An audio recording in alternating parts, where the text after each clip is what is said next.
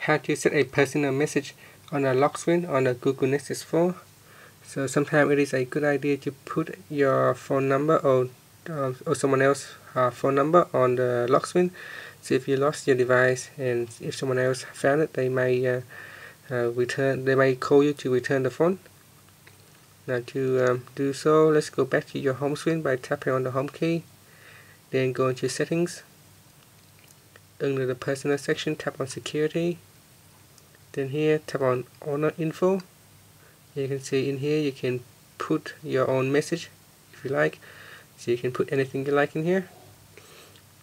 First you need to enable this checkbox, otherwise this text field will be grayed out.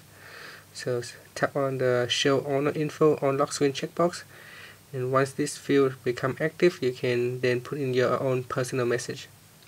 Once you're happy, just simply tap on the home key to finish. And if you lock the screen, you can see your own personal message appear on the lock screen. Thank you for watching this video. Please subscribe to my channel for more video tutorials.